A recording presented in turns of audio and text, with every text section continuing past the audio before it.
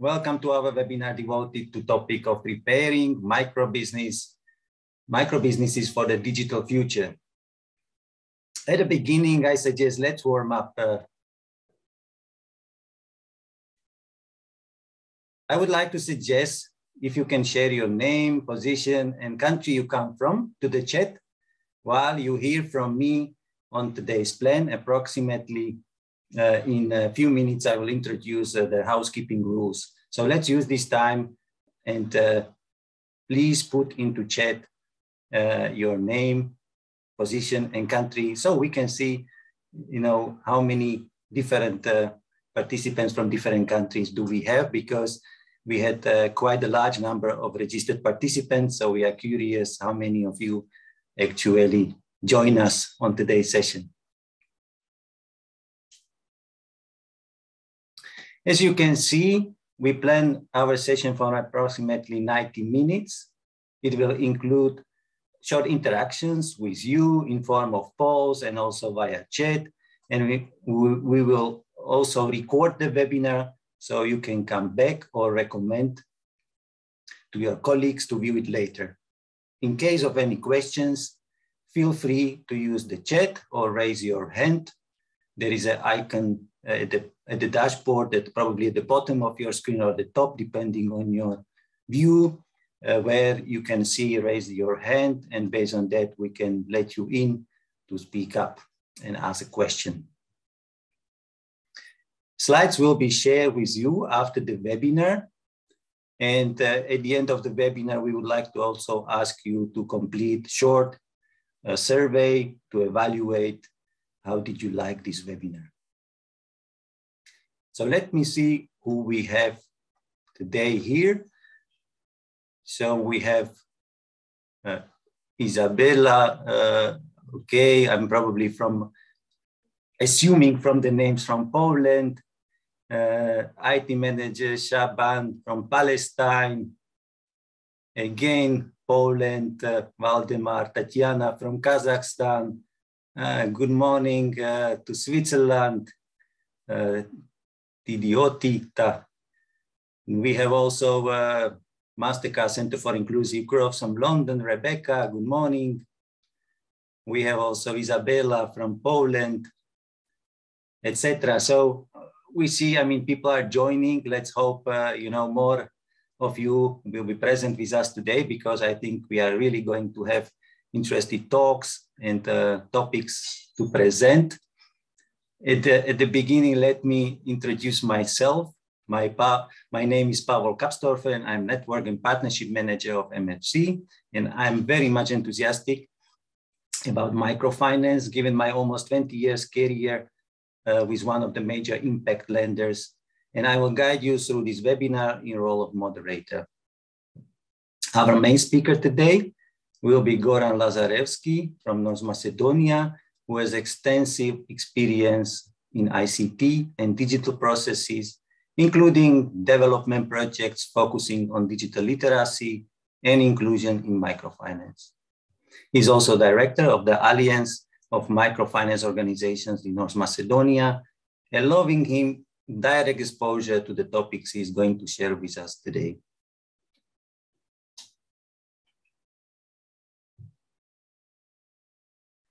So this webinar is organized thanks to the support of Social Inclusive Finance Technical Assistance Program, or so-called SIFTA, and therefore few words about the program. It's a continuation and enhancement of EU Program for Employment and Social Innovation, Technical Assistance, so-called EASY. You probably heard about it in the past or participated in any of the projects from them.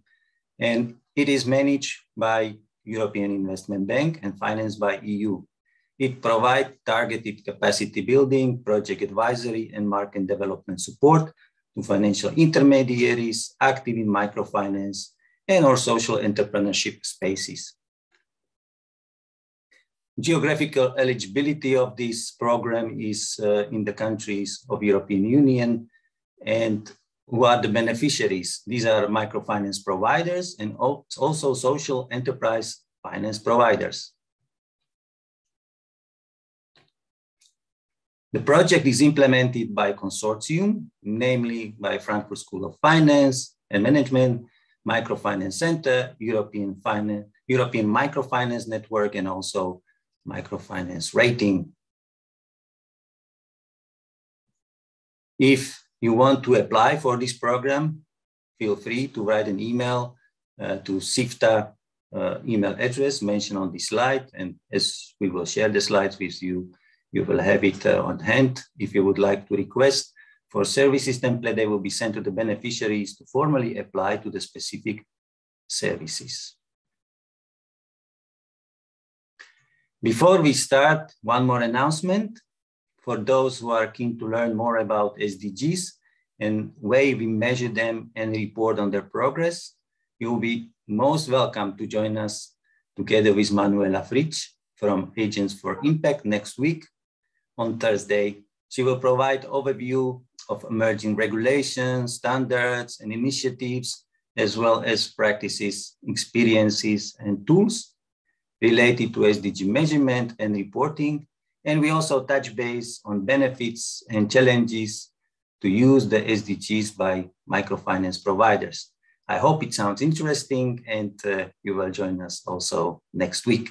There will be also a couple of very practical examples, and we are inviting also microfinance providers to share their experience. How do they measure, how do they report, and why it is useful and beneficial, and what are the challenges related to SDGs.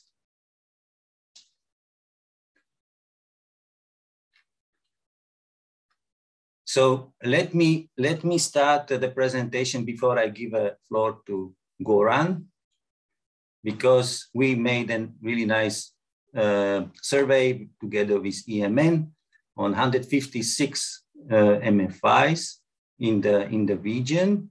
And what I wanted to show, just 2 slides from this survey, which indicates how high are capabilities or how low are digital capabilities of clients in the region. And we found out among the main challenges to digitalization is indeed that 63% of MFIs or microfinance providers responded about low levels of digital know-how by their clients as one of the main challenges to digitalization.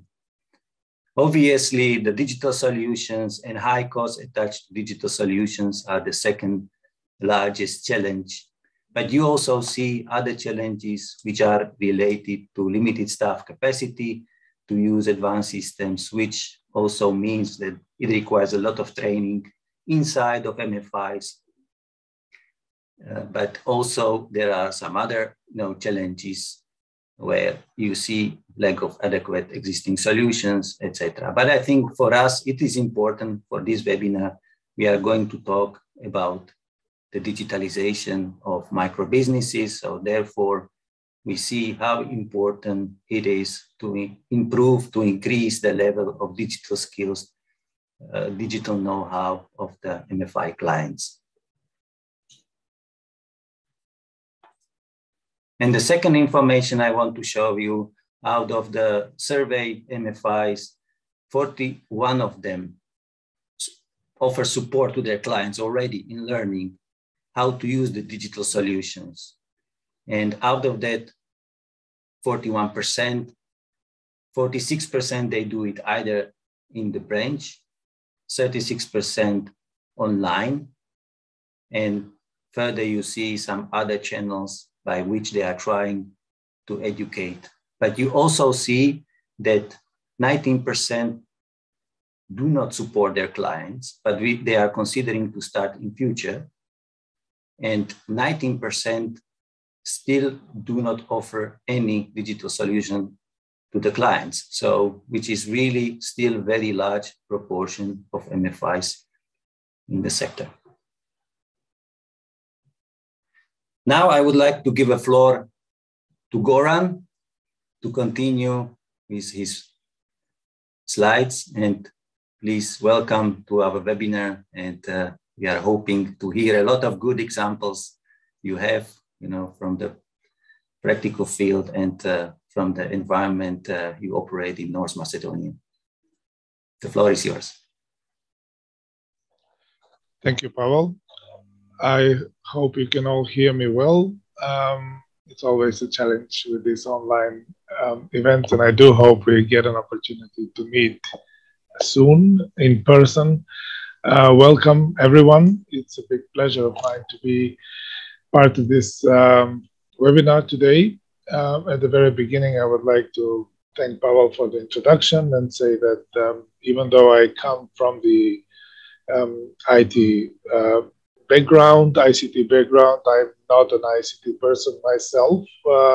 I was managing the company, so I'm an economist by profession. And in that regard, I can relate to the difficulties and challenges that MFIs and clients are facing when they are trying to implement softwares and other solutions to get digital in these challenging times. So again, welcome. And before I proceed, I would just like to say that the event today is not designed as a training or as something that I would teach you. You all have much more relevant experience in different areas, and I would very much encourage you and welcome your active participation. The idea of this event is to have a conversation, a debate more, to exchange experiences, because the practice has shown that the best way to learn is from each other's good practices, but also mistakes we have all made in the past or approaches we have adjusted to. So please do use the chat option to ask questions, suggest, and also share your opinions. Now, the key questions we are going to focus on today, and we have a lot to talk to you about. The time is limited. Like Pavel said, we have a very ambitious agenda, is that the microfinances we should talk about why microfinances need to go digital and how does this process of decision influence microfinance institutions. We all have been dealing with this question for a long time. And I, since 2015, since I am in charge of the Alliance of Microfinance Organizations in my country, have been working on resolving these issues for a while now. So then the key reasons, we will talk about the key reasons for micro businesses to consider going digital.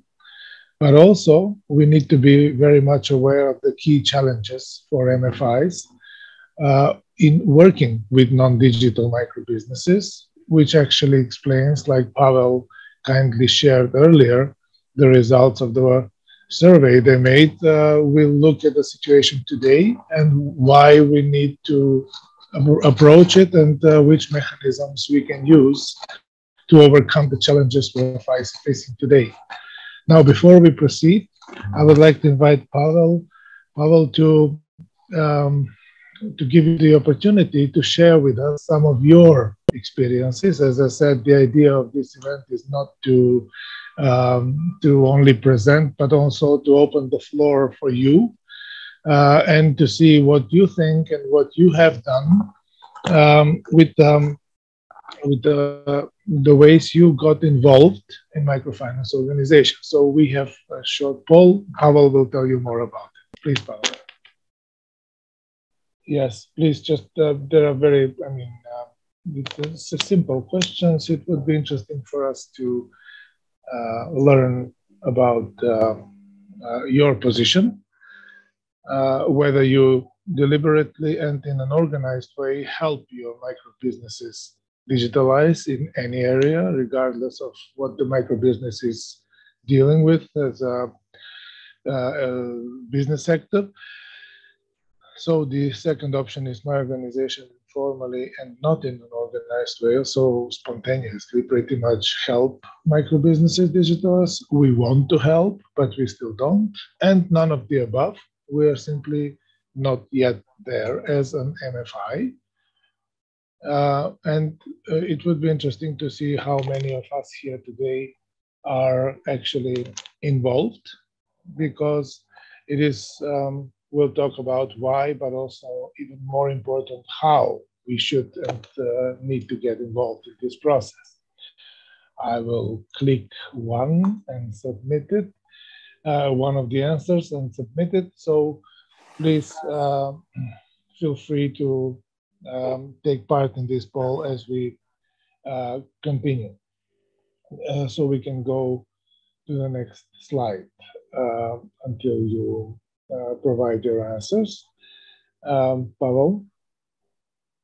Yeah, I think the people are still submitting, and at least I see the numbers are growing. So last 10 seconds, let's see, if you have anybody else to submit. Of course, I'll still the number is still growing. So yes, few more seconds. You're looking yeah, at please join us just to we see really what's the status with your organizations, and Goran can accommodate also his talk accordingly. Okay, let's end up the poll by now and view the results. You should be able to see the results now. Yes, thank you all for your results. This is very important for us before we continue. We have 45% saying my organization deliberately and in an organized way help our micro businesses clients. There is 0 of the second option, which is it does help, but not in an organized way, which is actually a good result. It means that, and the third option, we want to help micro businesses digitalize, is probably the reason why you're here today.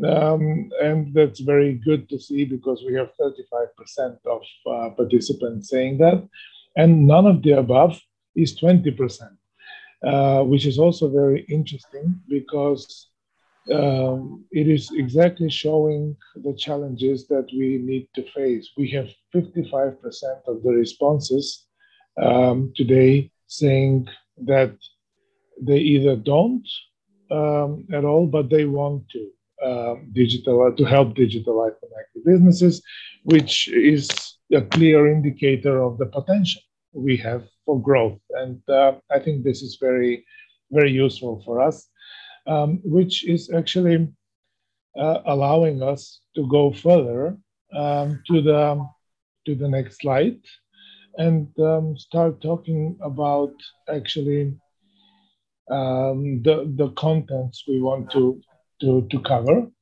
You see, it's interesting to talk about, I think, the case for MFIs to get involved in the digitalization of micro businesses.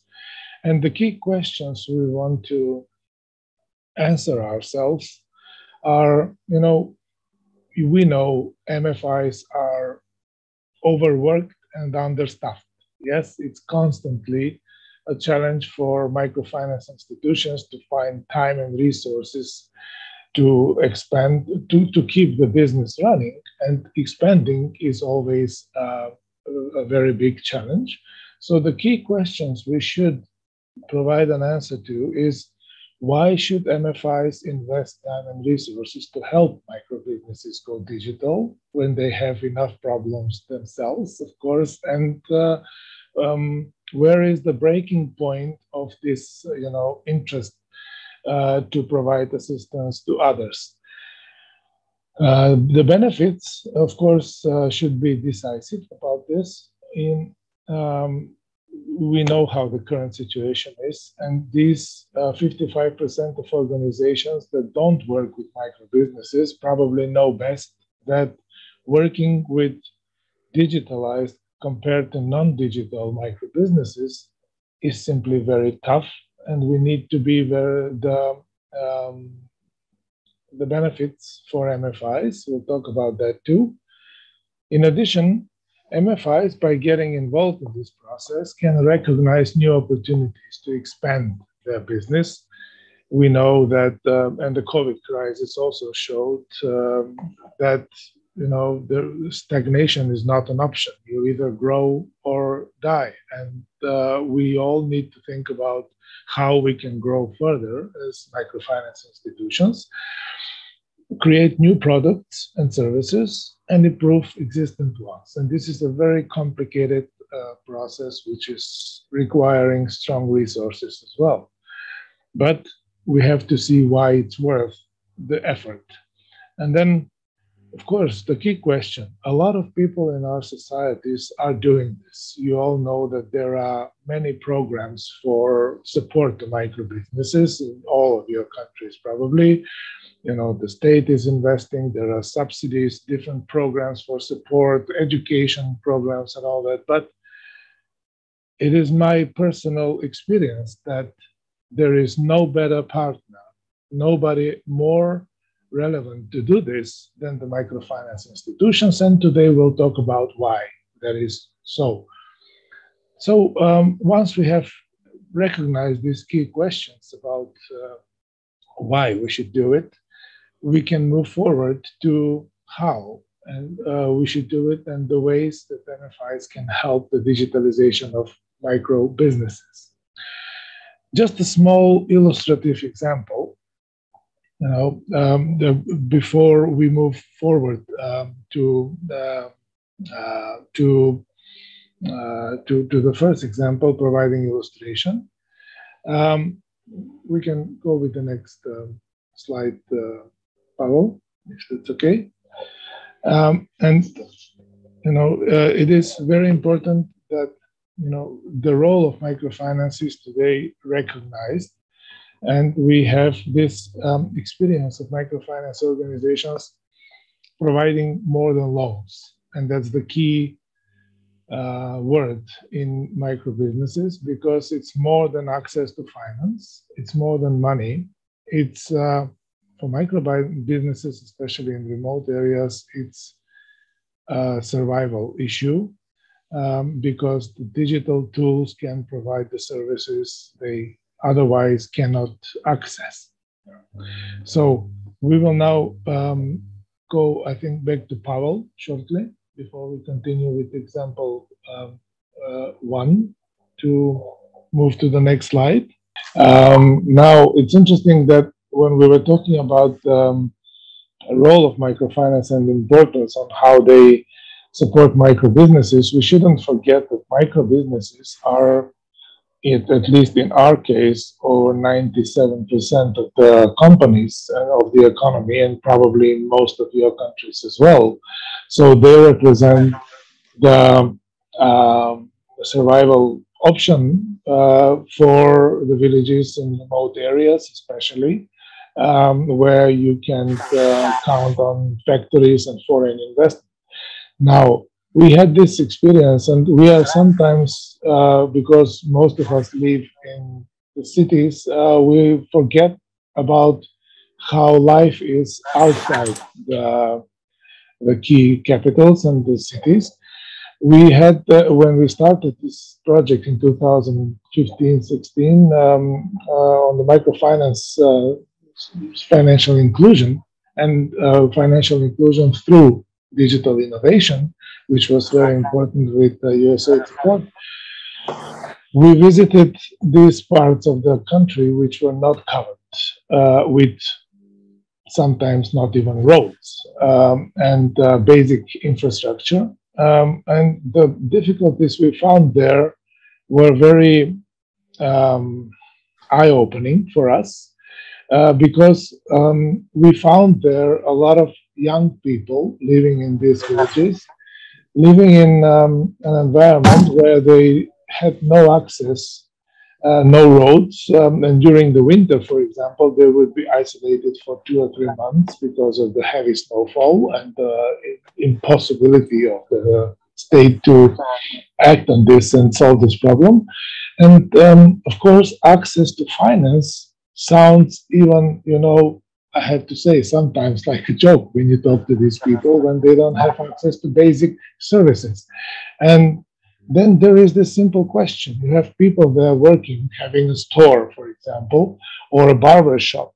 And, the law is clear. They need to pay, their dues. They need to do procurements. They need to provide, salaries, apply at the agency for employment, and also use subsidies. And they say, there's nothing we can do about it. The only thing we have here is electricity and internet. So, like we all know, in remote areas, it's not just for remote areas in Africa and Asia. It's happening in here in Europe too. So it is important to be aware of that. And for us as microfinance organizations, that's our market.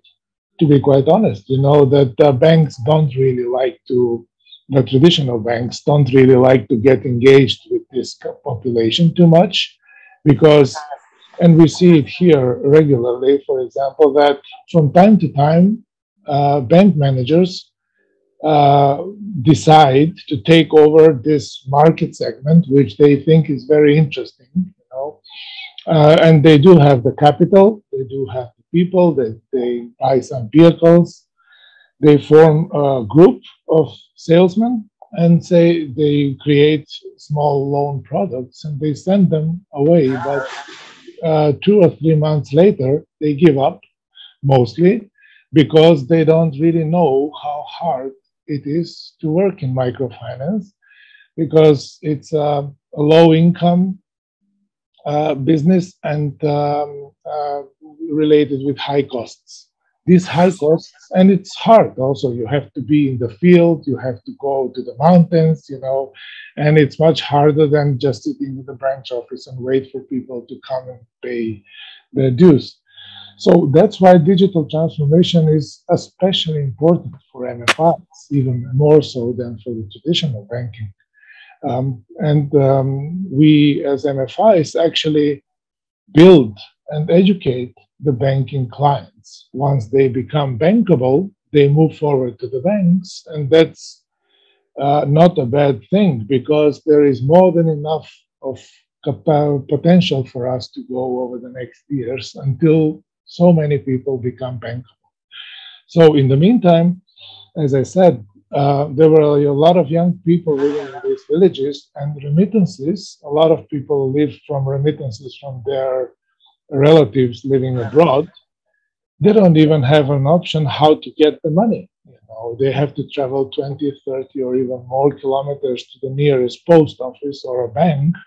And in a very mountainous country like we are, that is a problem, and in many countries, and they have no access to financial services. So they feel left behind from the state and by the society as a general, and they see no options. So villages, the last census showed that we as a country with a population of 2 million have over 270 villages with one or less inhabitants, which means with zero.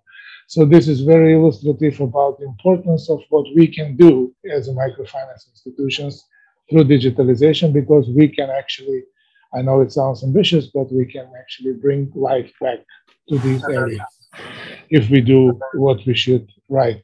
So what impact did we have? We learned, for example, that in order to pay their bills, they still had to, for electricity, for example, they still had to organize somehow to pay their bills.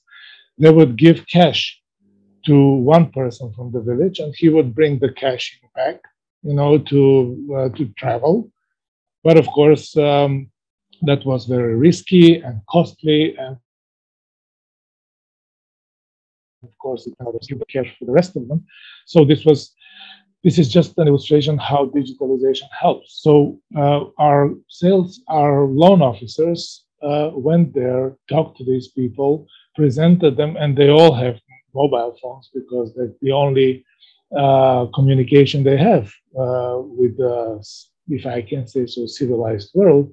So they enable them to go digital, become their clients, and make a lot of their a lot of their financial transactions digital, which enable them actually also to use online the services, not only from the financial institutions, microfinance institutions, but also the state, the tax office, applications for subsidies from the state, but we'll talk about it a little later.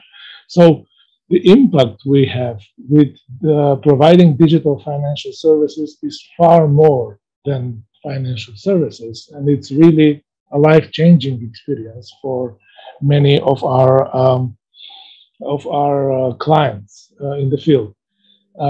Before we proceed, as we talked earlier with Pavel, I would like to learn more, as I mentioned, about your experience, what you did. Maybe you can share with us, because we will talk about some experiences we had later on. But I think it would be very valuable and very useful for us to learn about your practical good and bad experiences. It doesn't always have to be, of course, successful. We can all learn from all of your experience. So I would like to invite you to use the chat field to maybe share with us some experiences you had very shortly, briefly, and how it impacted your clients. I think that it would be also good to hear what did you learn, what are their basic needs, what needs to be addressed, and where can you help most, so we can use these opinions you share in chat to enrich our discussion later on. So please feel free to use the chat and share some thoughts that you have about why, what is their key need, what is their priority of microbusinesses in your experience. We can maybe move on, and we'll get back to the experiences later on. Now, as I mentioned earlier, it is, yes, I will, as soon as we get something in chat, we will have an opportunity to discuss it with you. Or also, you can also raise your hand. Of course, it doesn't have to be in chat. Just give me a sign that you want to share an experience, or what businesses need as assistance in your opinion, and we can, of course, open the floor to all of you. I'll be happy to engage in discussion. In the meantime, we will proceed to talk about the basics. You see, when we talk about why do microbusinesses need to go digital at all, and how this decision influences the MFIs, as we saw in the content, the digital transformation need is simple. It saves money and resources, and it opens unlimited potential for growth. We all know the difference between traditional and digital businesses, but usually when we have these discussions, the difference of opinions about the scope, how far does it go, and how much change does it bring. And of course, the impact, how this decision influences MFIs is, of course, we can't stay, isolated from this process. If we do, it will cost us money and resources. And then the impact on us is also very strong. It saves money and resources, and it opens unlimited potential for growth. So as you notice, this is not an error in writing the slide.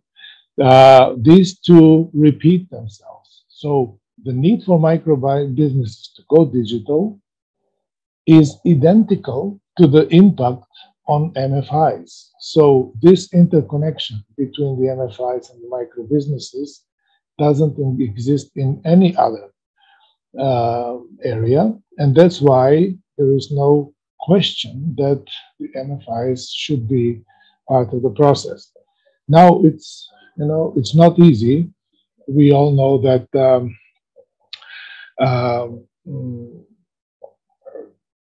keeping it traditional sometimes has short-term advantages in the sense that change is not always, good news. Change is not always welcome, and one of the weakest points of micro businesses in general is change management, of course, because change management, even if everything is ready, causes stir and difficulties, and every change, even when it's for the better, is asking for your additional effort. So we have to be aware that our wishes and the wishes of our clients don't always overlap timely, and we have to be very much aware of the challenges this process brings with it. Maybe we can move to the next slide. Yes, now there are a lot of numbers here. I will not go through all of this. I think we will share the presentation with participants later on. Pavel, yes? They will be able to look at the numbers. No, but you can go just shortly back to the previous slide. I'm sorry.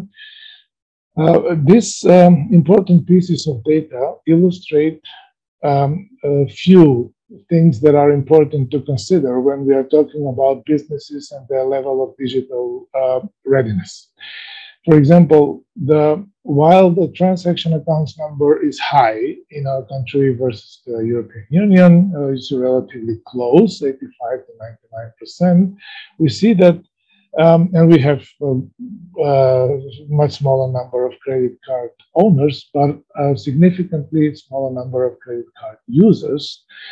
And we have an even higher number of mobile phone owners, which has to do with the fact that people have to have mobile phone numbers in these passive areas.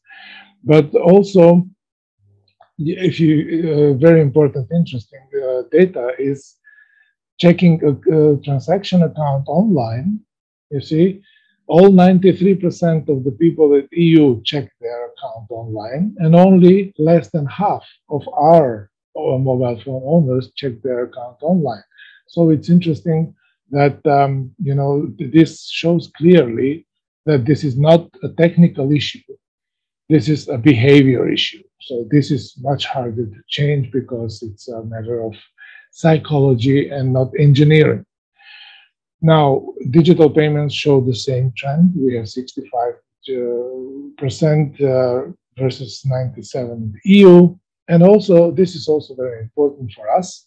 Interacted with state is 28 versus 62, but downloaded forms from state is 16. So the most important data on this chart for me are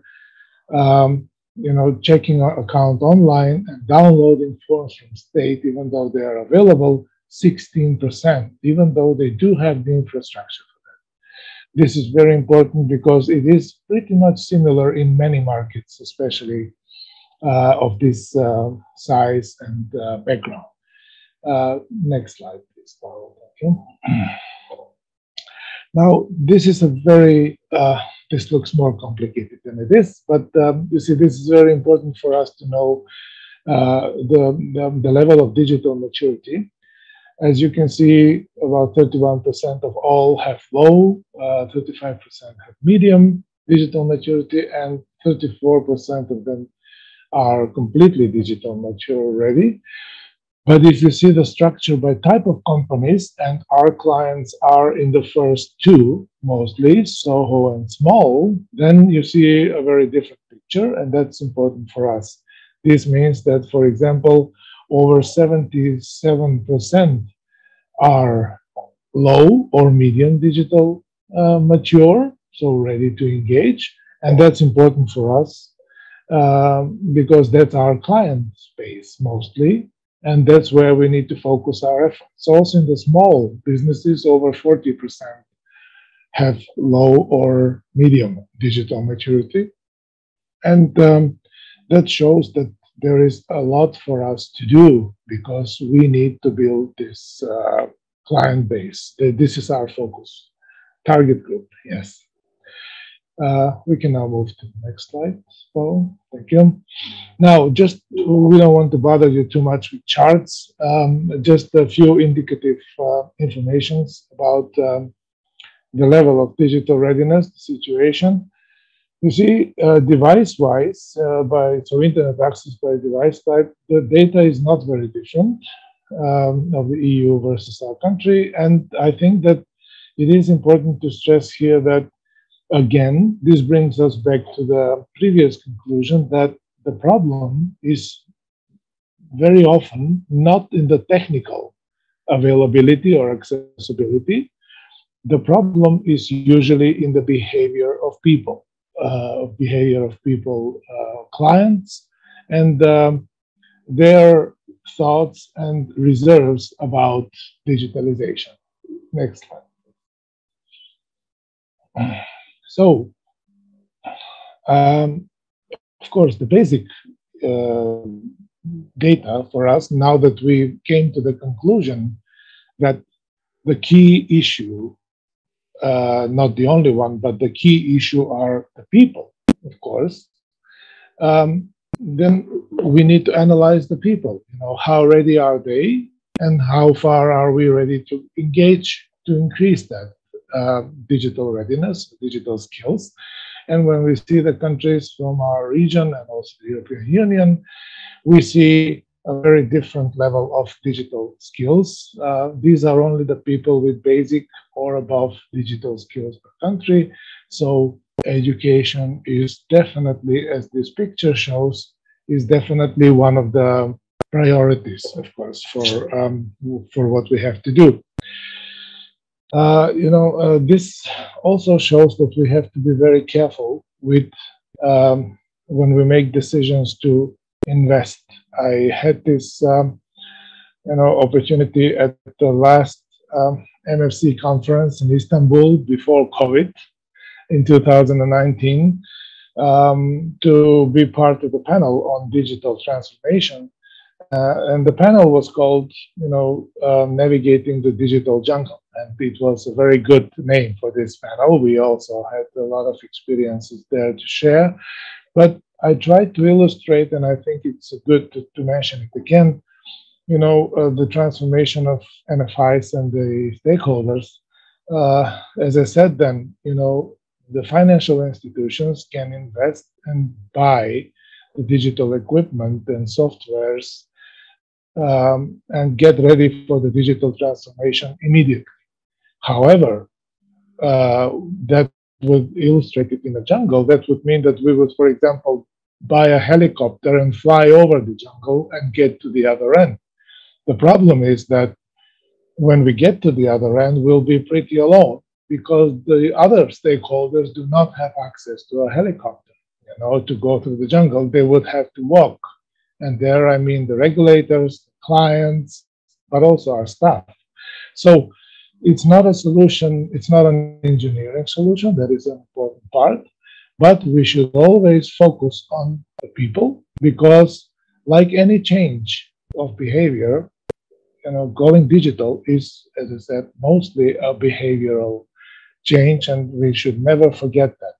At this moment, the basic digital skills per country pose a big challenge for all of us, but also a big opportunity if we recognize it and if we are ready to deal with it. Next slide, please. So, the key challenges, of course, as I mentioned in the introduction, there are very important challenges of working with non-digital micro-businesses. We have been doing it for many years. It's not new for us, but the fact that it's not new doesn't mean that it's good. And that changes would not be welcome. As we all know, traditional businesses bring high operational costs for MFIs. we all know that we need to go there mostly in agricultural environments, and they like us to visit them in person, and this will not change radically. So this is a process that will take time.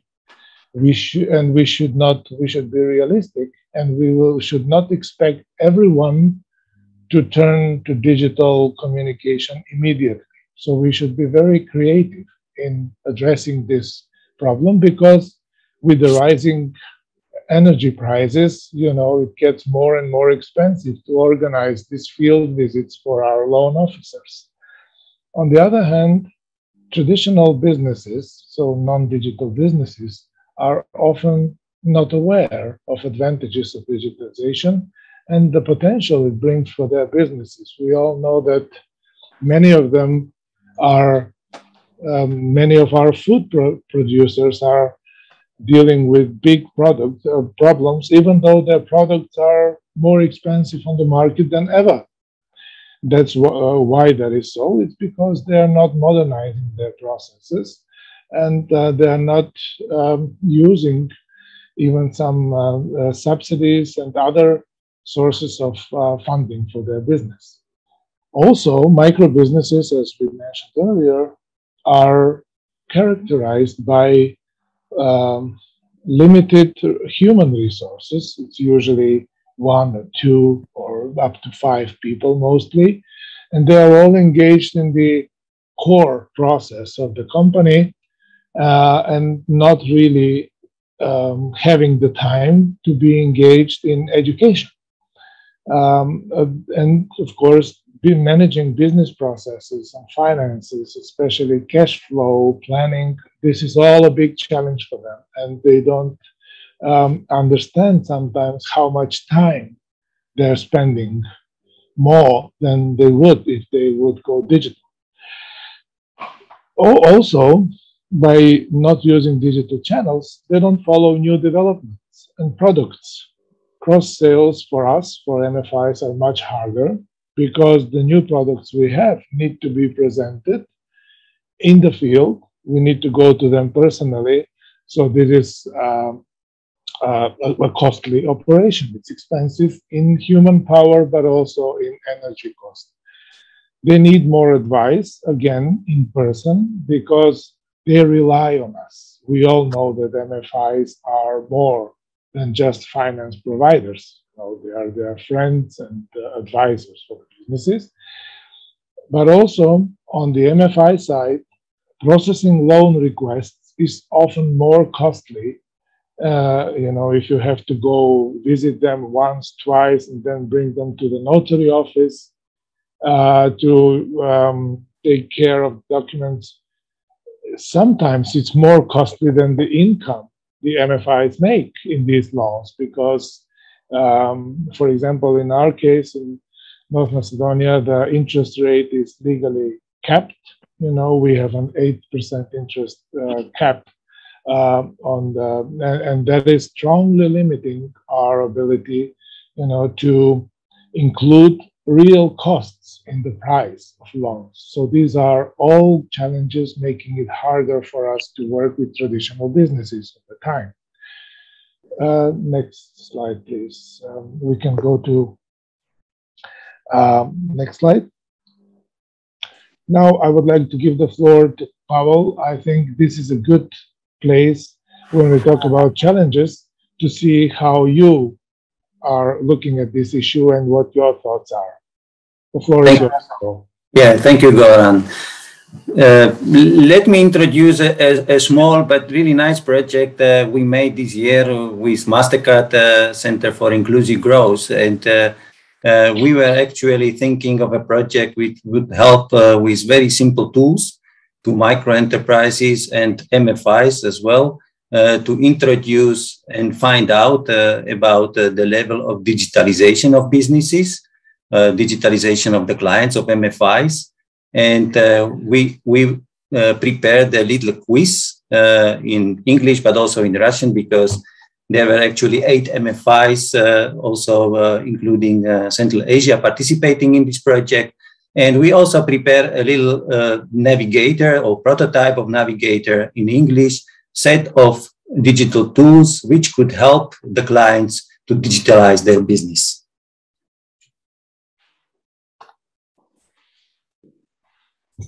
So we had this quiz, how digitalize is your business, which was really also in mobile-friendly interface. So it was up to them to reply in different environment, and it was adjusted to local languages depending on MFI's country origin. And the whole quiz was set of 9 questions, and I will show you results of 2 questions just to give you an idea. And at the end of the quiz, the client received the assessment of their level of digitalization, of the level of business digitalization, and also received the links to the learning resources where they could find out with little instruction manuals how to let's say use Facebook or Instagram for their sales, or how to bring themselves to the Google Maps, etc. So here I'm showing you, sort of picture with different instruction manuals, which were helping the clients to find out how basically they can put themselves, how they can locate themselves into Google Maps, how to show the products and services on Instagram, how to keep the clients informed via Facebook.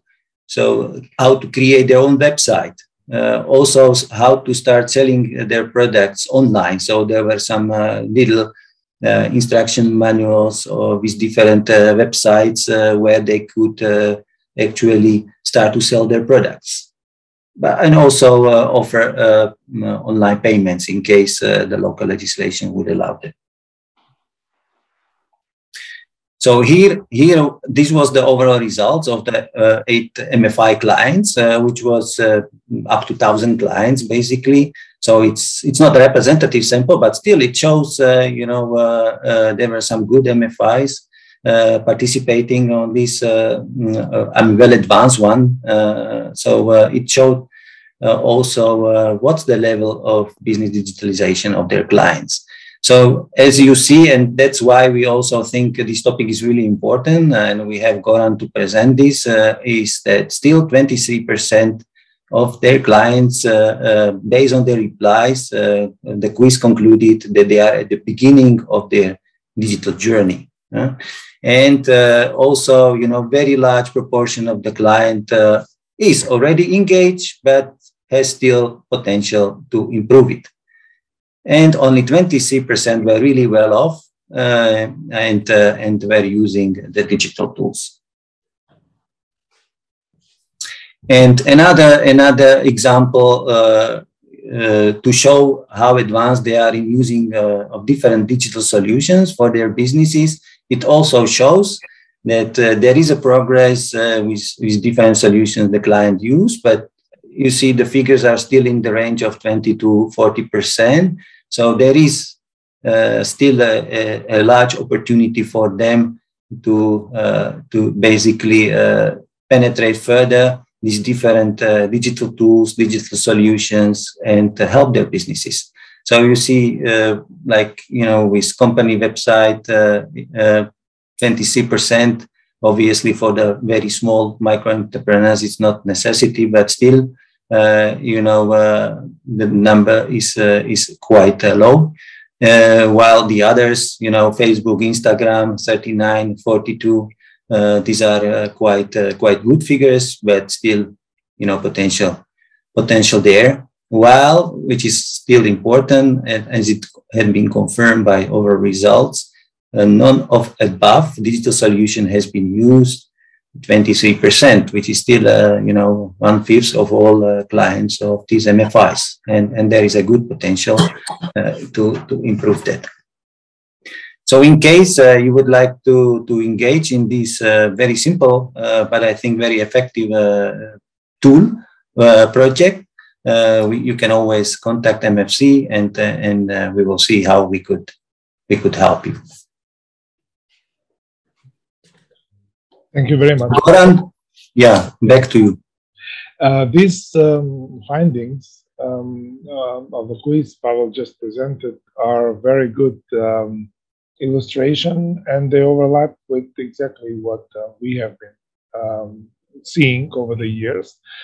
And you know, being with the clients every day and doing a lot of surveys constantly, and MFC has been very of great assistance to us in the process, is also confirming the importance of you know, joint efforts. We'll talk about that just very shortly.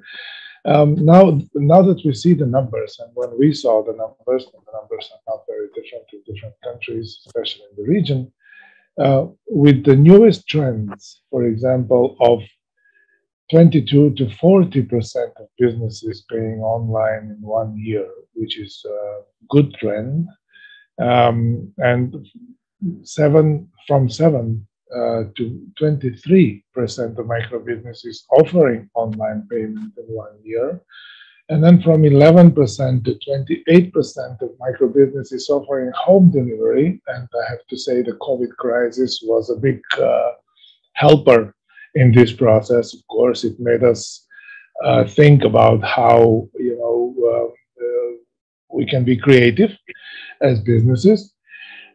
But looking at these numbers, and then followed by what we talked about already, low levels of digital skills and low levels of performed digital payments, low use of internet in communication with state institutions, but in general also with the wider public, the high level of internet coverage as a potential, and the high level of use of mobile phones with internet, it becomes very clear to the microfinance institutions that we need to get engaged. There is no more room to wait for somebody else to step in.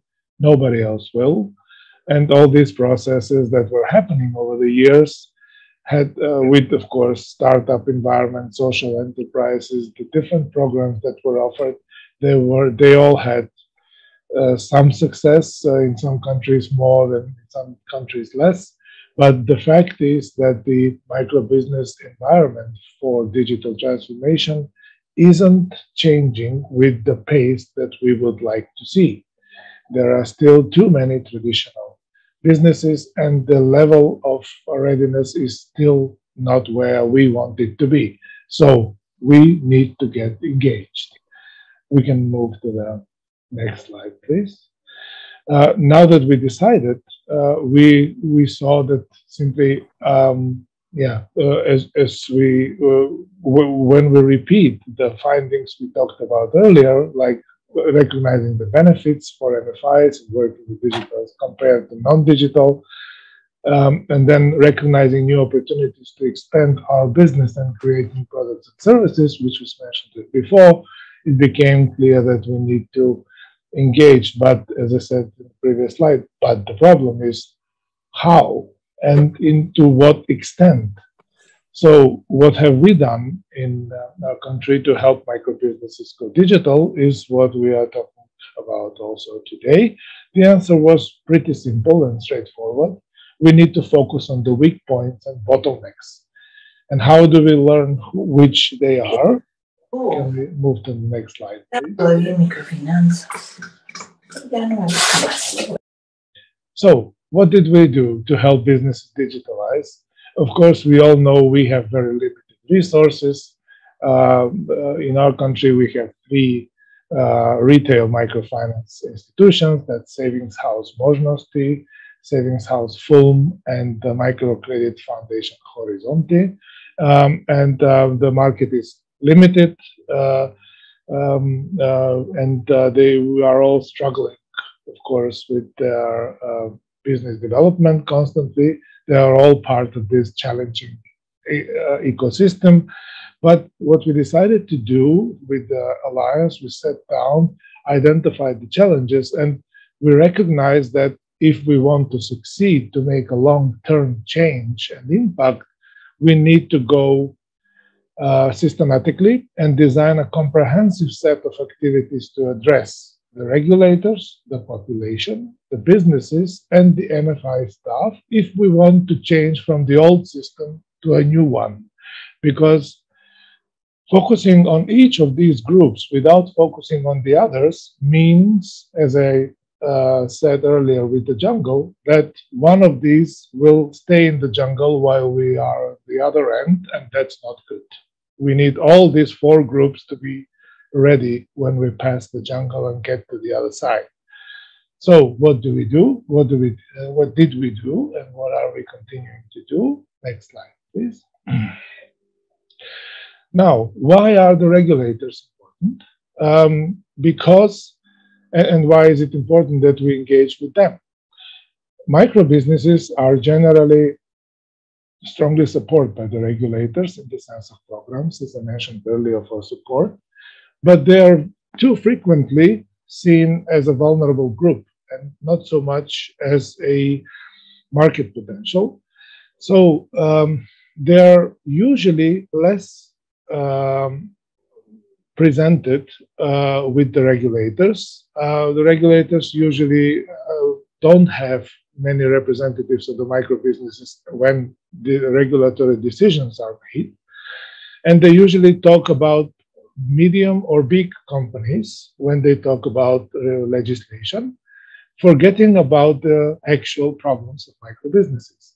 So our Microfinance Alliance became member of the National Coordinating Council of Regulatory Agencies of Financial Literacy, led by the central bank.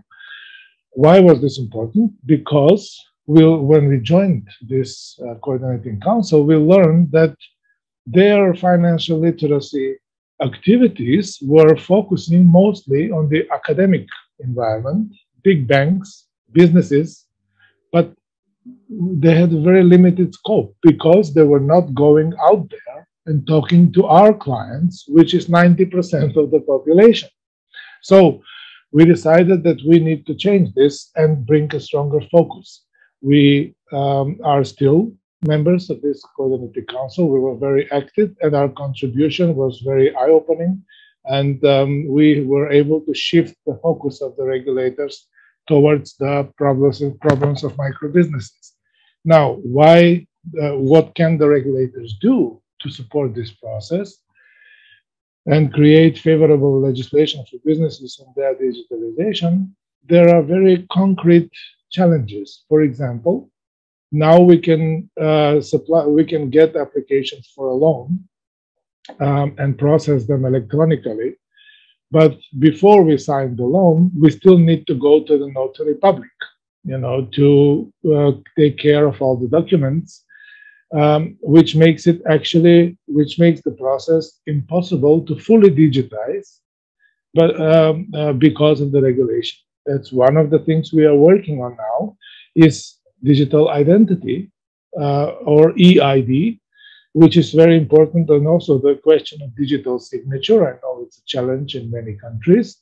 Until we solve these issues with the regulators and also enabling microfinance institutions to become payment operators and agents, which we were successful with in our country finally, starting January 1, we will have our microfinance institutions in the law as payment agents, which is a very big step forward for their competitiveness and sustainability and access to their clients. So including the regulators is very important. And nobody can represent the interests of the microbusiness community better than we can, because we have access and we have the knowledge to do so, and we have the experience. Next slide, please. This, of course, also takes resources, but after the regulators, we focused, of course, on the financial literacy capacity building of the wider population of our clients. You saw the numbers. Financial and digital literacy is limited, and we were able to, with a joint effort through the Microfinance Alliance and through serious engagement of our members, to organize 30 2-day financial and digital literacy trainings for different target groups: students, micro entrepreneurs, farmers, and startups, and subgroups such as women entrepreneurs, Roma, and other groups, which we identified. And we were able to create a curricula which is customized for 5 different target groups. So we didn't just go to everybody and say the same thing. We went to their cities and villages, and the microfinance institutions, members of our alliance, actually actively helped to design the curricula, the training topics in the field of digital finance, which is also very important.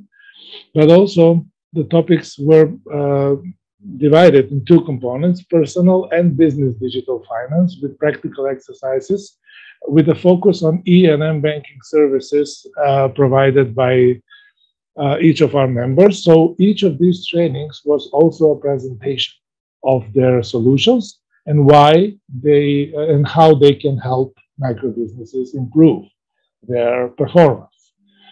Next slide, please. Now, this one activity with the 30 trainings that we had was followed also in the past years with an additional set of 11 trainings in digital financial literacy with 1,163 participants from 421 micro businesses, craftsmen and women, Roma, agriculture, economists and business, social businesses, and small and micro businesses in all regions of the country. Just one note, this number 1,163 includes the participants from the previous 30 trainings. So in 41 trainings, we were able to cover 1,163 participants, many of them in the agricultural economy. And as I said, also for this set of trainings, our member MFIs developed the curricula and presented their digital solutions. So we had the same approach. And on the right side, you can see some of these solutions and some of these trainings that we had. As you can well notice, many of these participants of our trainings are people who have some experience behind them already. We were aiming for also micro businesses who already have been engaged for some time. So not always startups and students and beginners, but they were also included. And this is always a challenge, I have to say, because many of them, for example, the vulnerable groups, we had women coming from jeopardized areas and victims of domestic violence sometimes.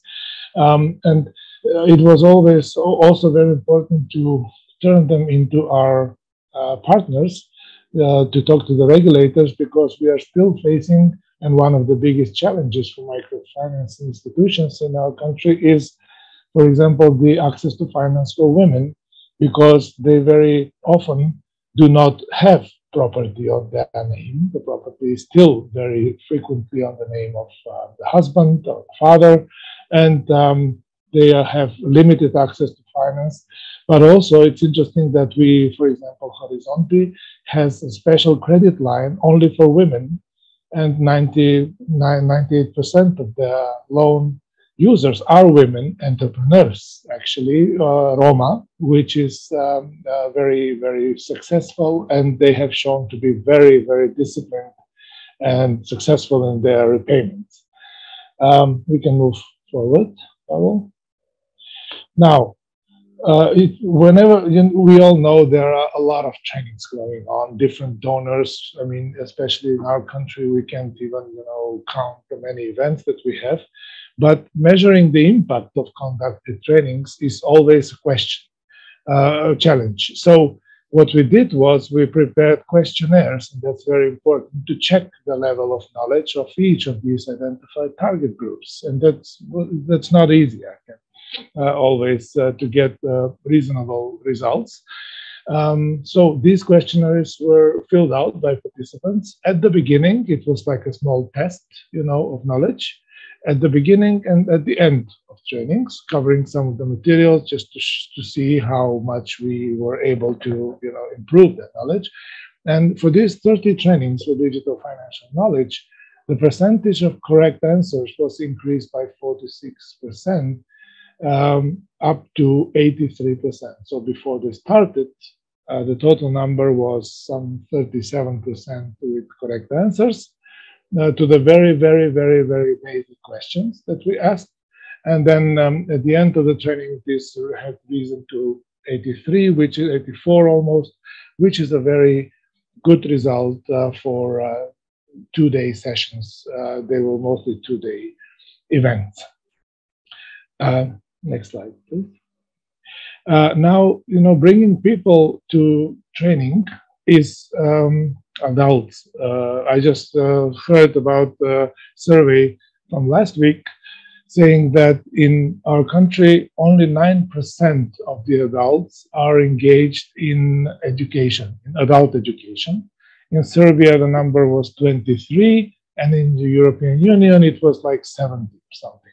So it is a big challenge, and you all know this better than I do, to get people to these trainings. We really need to be creative, and we need to show them why, how this will positively impact them, and what their benefit will be from this participation. What we are showing them is focusing on our solutions, on our services. One of these solutions is, of course, from the Savings House Možnosti. We can see here what they are offering, and it's very important to present it in a very understandable and simple way, that they will have insight into the payments and checking the balance of the loan. They won't have to come to the office 5-6 times to check that the saldo of their loan, and we can move forward. The e-banking and m-banking, and now we have here the Savings House Fulham and our dear colleague Maria, who will now shortly share their experiences on few important questions. First, why they decided to support micro businesses, to help them go digital, and how it worked in the practice. We have a short video by Maria. I hope it will work. If it doesn't, we'll have to engage her personally. Please.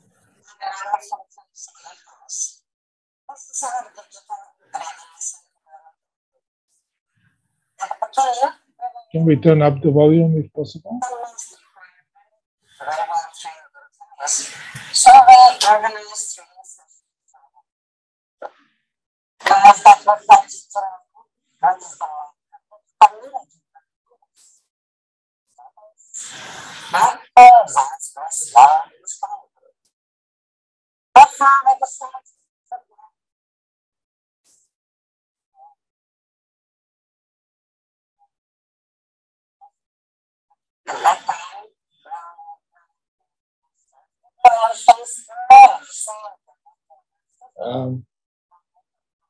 Yes, I don't think we can hear her well. Yeah, maybe when we share the presentation, you'll be able to hear you will be able to open the video. Should we maybe move forward in the interest of time? And when you get the presentation, you will be able to listen to what Mari had to say. It's very inspiring and also based on a lot of years of experience. I'm sorry, Maria, for the technical glitch, but the people will get more details. What she was saying is that they recognized, as a credit union, they recognized the challenges and they were addressing them, focusing like we did, all of us, on financial literacy. But it is also good to see that, and these examples are, of course, not something that you haven't heard about, but it's always good to remember, why we are doing what we are doing and how it's impacting, improving people's life. You see, we had this family farm in Mustaf, needed a loan. And to be honest, sometimes, they're not even aware of the loan of the advantages that loan will bring. And so that's why it's important to be there on the field. But despite of the growing prices of food and the strong demand, we all know what's been happening this year with these global challenges and food prices. Their business was supposed to strive, of course. Now it would have been a good year for them, but the business continued to fail every day. And then the colleagues from the microfinance institution, Horizonte, the loan officer, showed up at their home, and because they wouldn't come, of course, to the branch office, there was simply no time for that, or money, and presented them. Her name was, as you can see it on the right hand of the screen, Dance Nastuska, that's the lady in charge of agro loans for that region. What they did was they went there several times. They had several visits talking to the owners, and slowly but surely presented them with the opportunities they have to grow their business by using digital and save money and time. Of course, this is a family farm. They didn't have anybody, extra to devote to this. So they presented them with options to save money and time. We can now go to the next slide. And what they did was, you see, they told them about their products. This is Dance in actual life on the right side. And that previously was her avatar, which is actually what Horizonte is now using as a digital identity of the loan officer, where they can directly communicate with her. And there is a number of services they can use with indirect communication with her online. So she becomes practically online, daily present and available to them for questions, different applications they can do, loans, but also when they have difficulties in deciding about interest rates, loans, whether to take any, cash flow analysis, when they make business plans for applications for subsidies and all that. So we can see it here. The loan officer showed them how to use ICT financial services, how to follow the online platforms to apply for subsidies, employment registration, tax declarations, EU EPAD programs, which are now very interesting in our country, but also how to follow market prices and make orders from suppliers. All of these things were not happening before, and their market presence was very limited. Now, this farm, without going into too many details, we are available for you, of course, anytime to share more interesting data, but the farm is completely transformed. And that means that they really, the second generation actually took over, because with with the introduction of digital tools, they are now monitoring the climate situation. They can plan their activities in the field depending on the weather, which they didn't. So they used to have big damages in heavy rain or other weather issues. So now we've opened their eyes initially, basically about these many options that can improve. And now this family farm is very, very successful in Mustafino, and is a very good example of how MFIs this would never have happened if we didn't show up there. To be quite honest, nobody was talking to them. Now we can go to the next slide. Yeah, these are some of the applications and options Microcredit Foundation Horizonte is offering. And we can go to next slide. You see, many of these are focusing on agriculture because of the remote areas, of course, they work with, but also Možnosti has this interesting example of digital design and web design and production company. They support it in Veles. It's a city 50 kilometers from Skopje, small town. It's called Ekarta MK, and they are what they did was, this owner of this company, he was digitally very literate. Of course, his own business based on web But he had very little idea how to connect this with financial services and how he can optimize his sales through the introduction of digital sales and e-commerce channels. He just couldn't make the connection. So what they did was they presented him different options of digital services they can provide, helping them learn about experiences of other clients. That is also very important with startups because they are new and they they shouldn't learn from their own mistakes sometimes. And then the introducing of the expansion models for e-commerce. And now on the right-hand side and on their website, you can see that they have in the meantime developed to be one of the, to be a company with many, many, many services.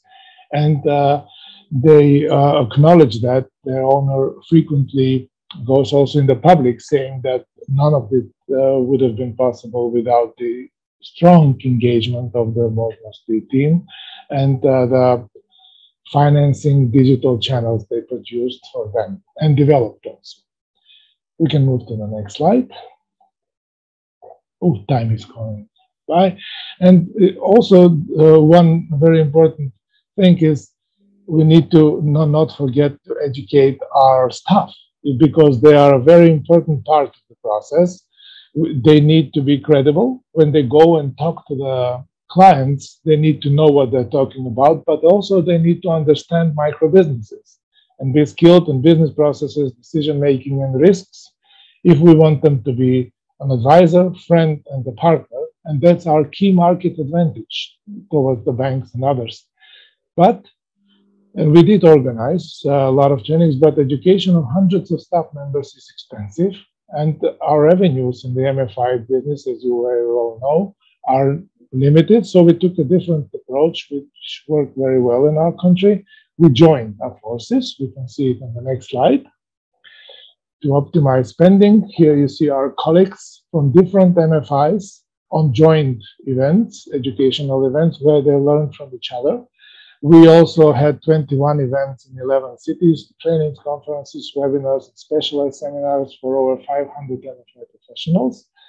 Some of them obviously overlapping on several different events, but the topics were always in the context of micro and small businesses and the impact of the long-term success of the MFIs with micro business clients and digital transformation. This turned, our staff members into believers. And then if you believe something, it's much easier to, of course, present the idea to somebody else. Otherwise, it doesn't work. Next slide, please. So, the conclusion. What did we learn from our experiences in helping micro businesses digitize over the years? Now, there is no question anymore. The MFIs can and should do a lot to help their micro businesses clients digitalize. Definitely, we need to invest resources in this process. We have a direct and strong interest, and we have a lot to benefit from because on the long term, digitalization has no alternative. Micro businesses welcome this assistance, but they often don't have the extra time and resources to invest in formal or informal education and development of business strategies. This opened the door to us because we can go there and we can take over the way they think. And to be successful, the approach needs to be comprehensive and include all stakeholders. That's especially important. The regulators, the population, micro businesses, and the MFI staff. Only with such a comprehensive approach can we expect long-term results. But also, as you know, the digital world is changing. Usually, previously it was changing every 3-5 years. Now it's 3-5 months that we get new applications and new solutions for different options. And that's why we constantly ourselves also have to adjust to these changes and carefully customize our solutions and offers and approaches to the market conditions, which, as I said earlier, are constantly changing. As a final conclusion from today, I would say that there is no universal solution, but many of our activities can surely be helpful to you as well. We would be glad to help any way we can just, of course, contact me and the MFC and Alliance of Microfinance Organization. We'll be glad to organize something together and share resources to optimize the impact of what we do. I hope you will be able when you get this presentation, and I hope this webinar today will serve as the first of many debates we will have as an initiation to talk about, because the MFC experience has shown to us, and the regional approach we had with our friends and colleagues from the region and wider, that we can learn a lot from books, but we can learn best from each other. So please feel free to contact me and Pavel and the rest of the team, to which I also want to thank for this opportunity today. Thank you very much. I give the floor back to Pavel. Thank you, Goran, very much for this nice and thorough presentation with showing, a status of digitalization of micro businesses and what it takes to bring digital solution closer to the clients, to the micro clients.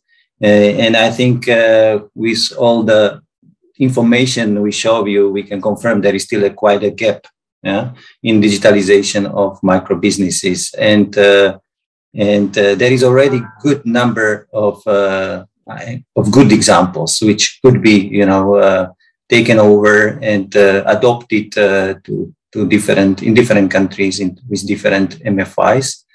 And we are also trying as MFC, to help the MFIs with that. So feel free to approach us. And we hope that, in future, we will continue to bring you these up-to-date topics, information, and good examples. I think also Goran shared a number of nice examples to show, how MFIs can approach and what they can offer in terms of products and services. So thanks a lot, Goran. And now I would like to open the floor for questions. We will try or comments or comments, or we would actually like very much what Goran already mentioned. If you can come up and we can unmute yourself and we can share with everybody what did you do. I mean, if you did anything, what helped your organization to bring the digital solutions and improve the situation with digitalization of your micro clients businesses, please share it with us. We will be very happy to share it with the audience we have today.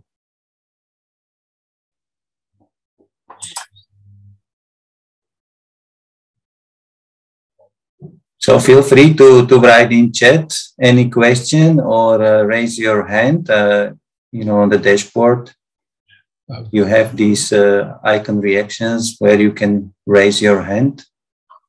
Maybe in the meantime, maybe I can add just shortly a small comment. What I failed to mention is it's important. Consumer protection is usually one of the issues that we were talking about and helping with the regulators. It's a problem in digital world, and the legislation is not following the developments always accordingly. So it is time to, it is an opportunity for MFIs to engage and use the national alliances, but also the MFC, as an organization to help. Yeah, we have several raised hands. Pavel? All right, so let me go just by order. I see on my screen. I will try to invite Vlad Mihut. So hi everybody, my name is Vlad. I'm from Romcom in Romania. Thank you for the presentation. My question has to do a little bit with the connection between digital solutions and promotion overall of our services towards small businesses. And I'm wondering whether you have examples of successful use of digital promotion or other digital solutions towards small businesses. We've tried several things from paid ads to other systems, and it was with low to moderate success. So we feel that we haven't cracked that code yet. I'm not sure whether it's because of us or because of low digitalization of our target clients, but maybe somebody has experienced more success, and I'd be glad to learn from your experience. Thank you. Yes, question. Thank you, Vlad. It's the promotion channels. We were talking about this.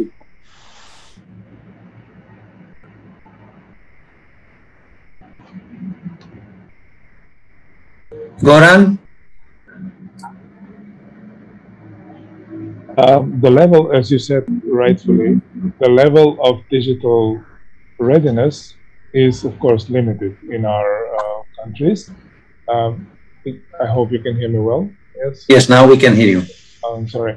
It is a big challenge because, of course, the good thing about that is that once you create the database of people, you have a new medium, media to promote your products. However, the results, and I guess similar in your case too, the number of people that went digital and became digitized is still not satisfactory. Our efforts are still ongoing because of these challenges that we were all facing. COVID did help, but other, things didn't. The regulatory environment was not very good, and so the number of people we can reach online is still limited. You are right about that. And on the other hand, it's interesting two developments here. One was the fact that there is very large reserve in the public towards security issues. A lot of concerns about digital and 5G and digital products and all that.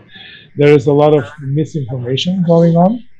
But also, that's why I mentioned customer protection. We have, for example, our inspections saying that, talking to people and saying, if you want to be protected, go to the office and get a signed form, on paper. So they are practically chasing destroying our digital efforts to digitalize people, because they say we cannot guarantee your customer protection online. That's why it's important to change the regulatory perspective. So promoting the products online has other challenges. And of course, one of the things we noticed, there was this interesting,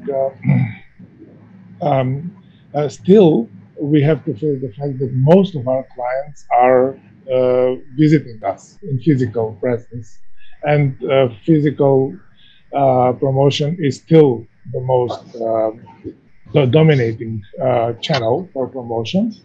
It will not change radically quickly.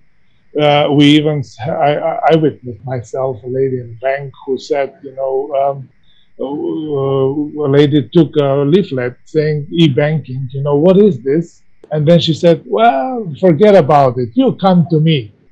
This is a good opportunity to talk. So our efforts to digitize depend on many factors, and promoting our digital services is and will stay a challenge, to be honest. Yeah, but maybe to add to your comments, and thank you for the reply.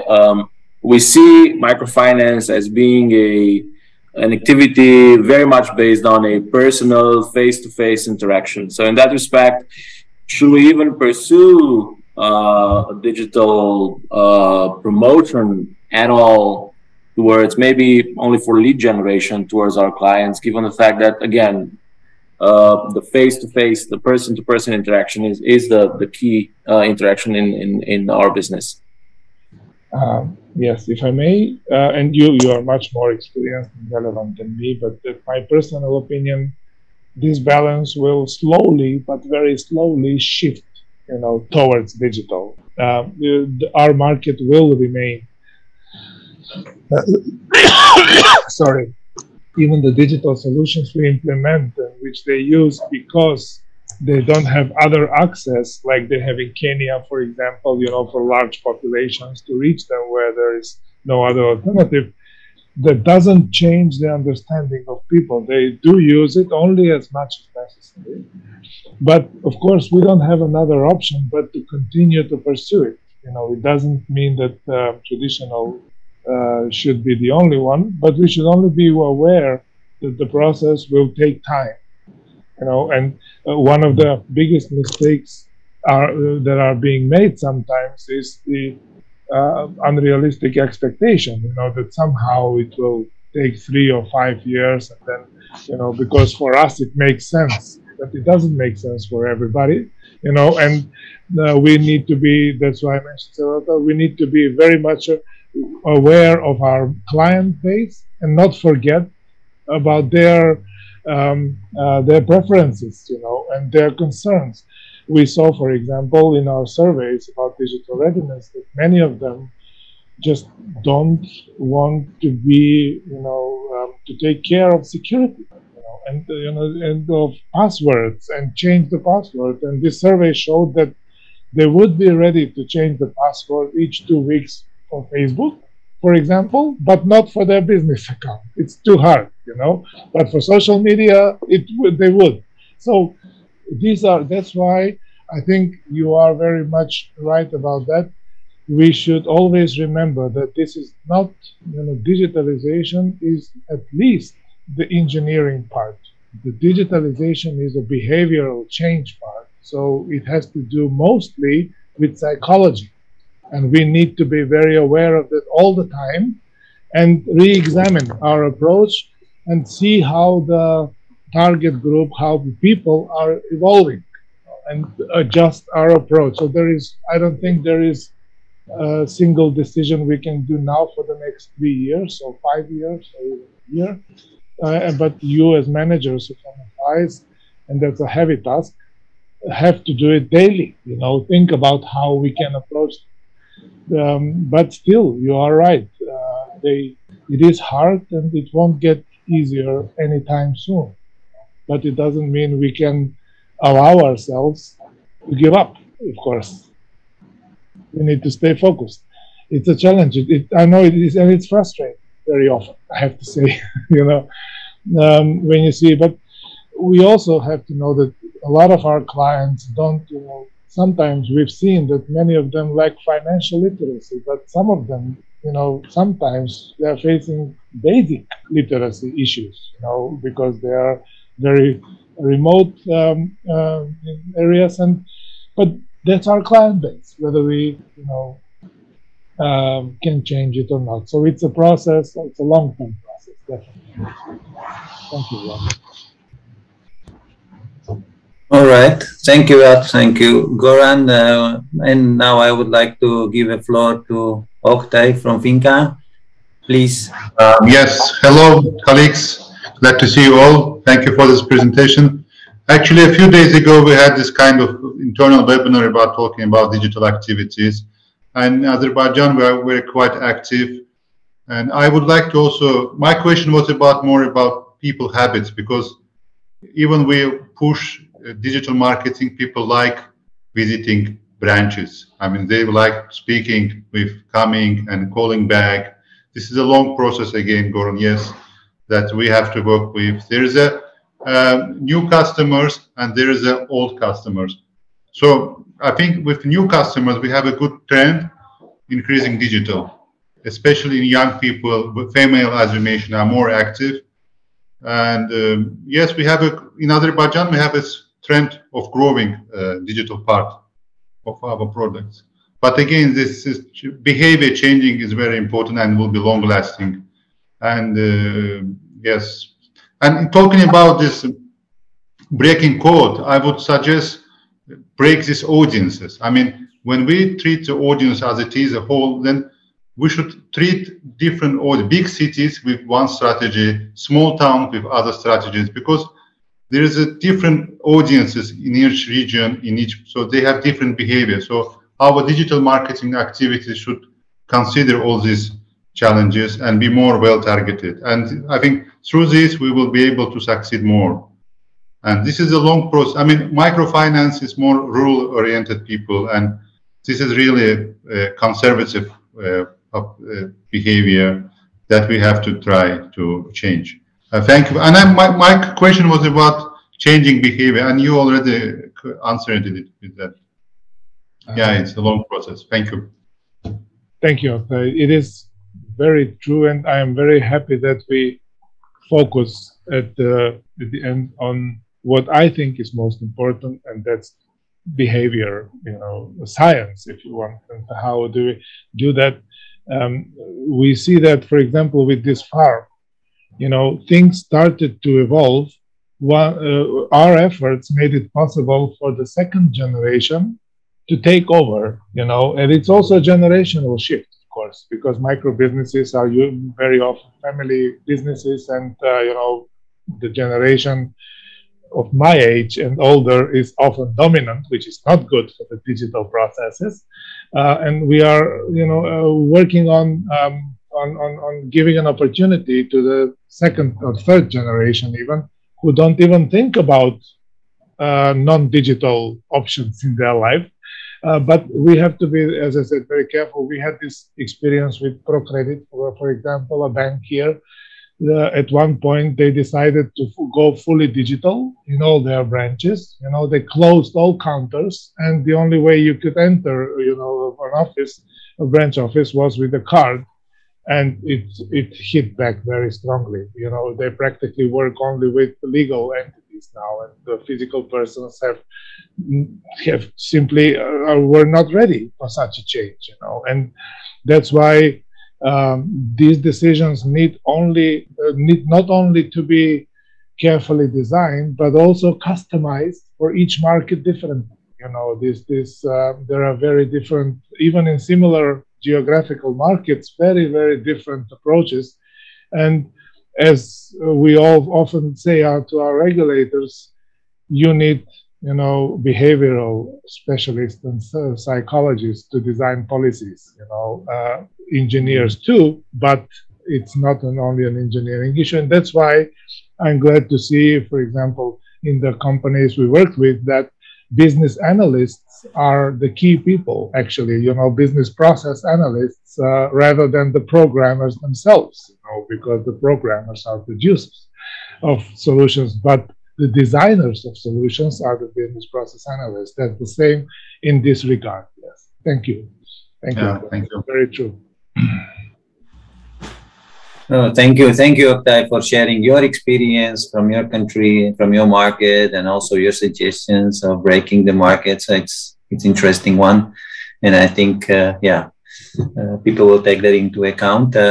Do we have anybody else who would like to ask on camera, or just with unmuting? Or I don't see anybody putting any question into chat. If we don't have any other questions, our time is almost up, but still I would like to thank you very much, all of you. And before we say goodbye to everybody, I would like to ask my colleague Joanna if given that this webinar is supported by SIFTA program, we also need your assistance with the evaluation of the webinar, and we would appreciate very much if you devote this 1 minute to evaluate this webinar. And Joanna, please, can you share the evaluation? Yes, I think Joanna wrote it on the browser. For everyone to see on their browser, so they should be able to complete it. Yes, it will be available in the browser at the end of the meeting. Yes, for each one individually. Yes. All right. So I will stop now sharing the presentation. Before Pavel closes the event, please allow me to thank you all. And our contacts will be shared, and we'll be happy to continue the communication and help any way we can. Thank you again for your kind attention. Okay, thank you very much, Goran, once again, and thank you all the participants. And if you have any suggestions or proposals for our assistance or cooperation, please feel free to contact us. We are looking forward to have you on the next events already next week. On Thursday, we have the last webinar of this year. So we will be happy to see you around and join our session. Thank you very much.